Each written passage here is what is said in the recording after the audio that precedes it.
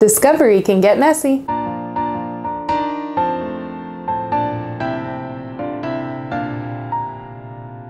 We've been talking a lot about insects, but I haven't yet mentioned the most loved and well-known group. I'm speaking, of course, about the insects in order Lepidoptera, the moths and butterflies. People love these insects because they're so pretty and because they're great pollinators for plants. All Lepidopterans have big, colorful wings covered in tiny scales that are slippery.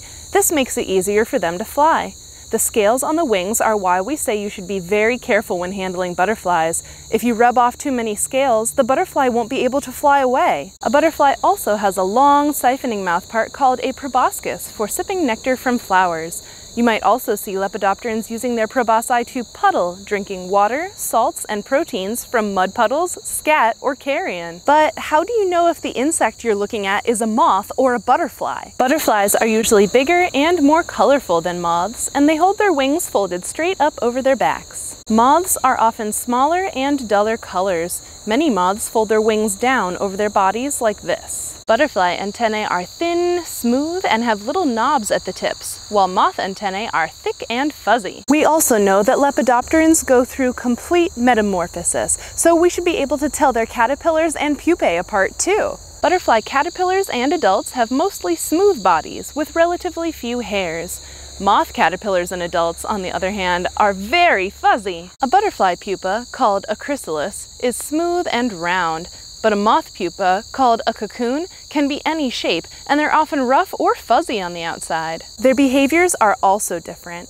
Butterflies are awake during the day, and moths are active at night. To catch a Lepidopteran, you'll want to use your homemade net. Then put it into the freezer as quickly as possible so it doesn't damage its wings inside the jar. Pinning a butterfly is a little different from pinning your other insects. I carved a well in this piece of styrofoam, but you could also make or buy a spreading board made out of wood. This is called a spreading board because we'll use it to spread out the butterfly's wings. Carefully, without bending or ripping the wings, open them up as much as you can. Use a strip of paper and some pins to stretch the wings out on the board with the insect's body sitting in the well in the middle. Try not to put the pins through the wings. Leave the butterfly like that for a few hours until the wings have relaxed into position. If you need to, you can readjust the wings and pin them farther open. Once the wings are spread open, pin the butterfly and the labels like normal. I can't think of a better reason to go outside and get messy than frolicking in a field of flowers with some butterflies. Don't forget to post all of your entomology-related questions in the comment section below or on Facebook and Twitter. Thank you so much for liking, subscribing, and sharing, and I'll see you next week.